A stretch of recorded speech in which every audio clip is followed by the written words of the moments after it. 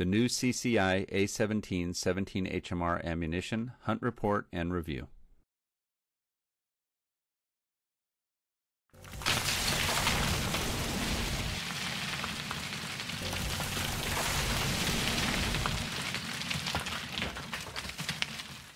Hey everybody, it's Eric from Varminter.com. We are reviewing the CCI A17 17 HMR ammunition. While we were at SHOT, we took a look at this, and everybody was interested in the rifle, but now people are wondering about the ammunition and how it functions in bolt-action rifles.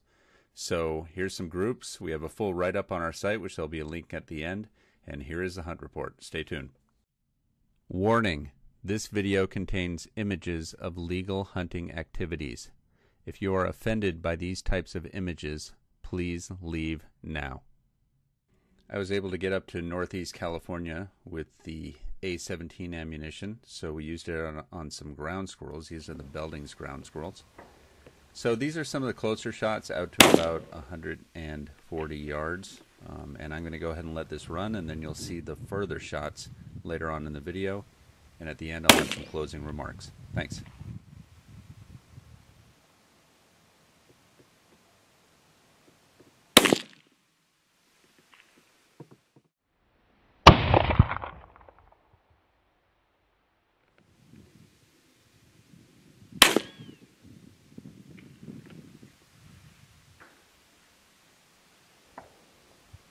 Third mount on the right-hand side. He's in the grass poking up every once in a while. Actually, wait. 2, 3. If I have just his head, I'll show a little more. I'll take him. There's grass. Right there.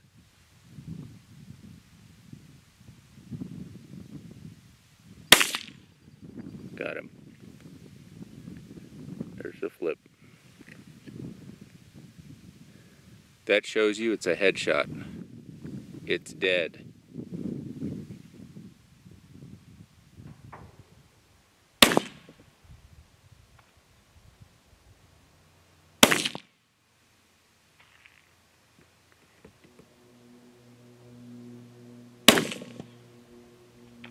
Dead right there.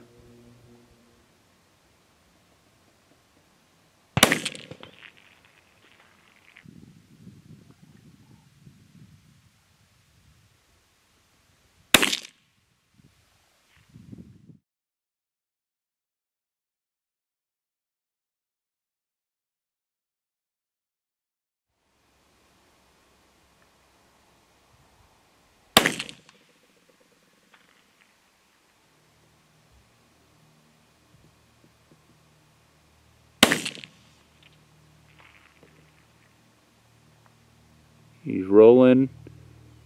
He is dead. He's behind some grass. You can see him standing. He's on the move a little bit.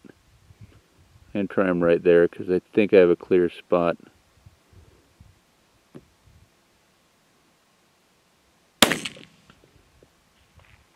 Dead.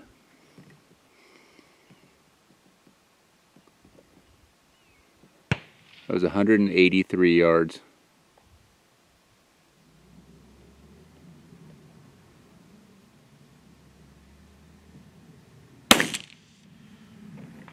Hi.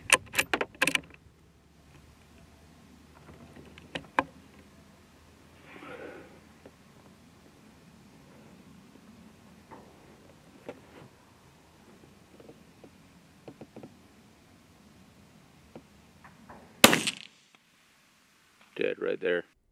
That last shot was a great example of the issue that I had right in the beginning, which was this ammunition shot a little bit flatter than the standard 17 HMR ammunition, so it took me a few shots to get used to, at longer range, holding it in the proper location on my crosshairs. Anyhow, the ammunition worked out great. People are going to say, well, it's a little bit more expensive. Yeah, it's $1 more expensive. You can find it out there for about $53 for the 200 round box. Hey, it's something new. It's a little bit faster. It's got more energy. shoots a little bit flatter. There's nothing wrong with that, and to spend an extra couple pennies per round, I say if you can find some, go ahead and try it, sight it in, and see how it works.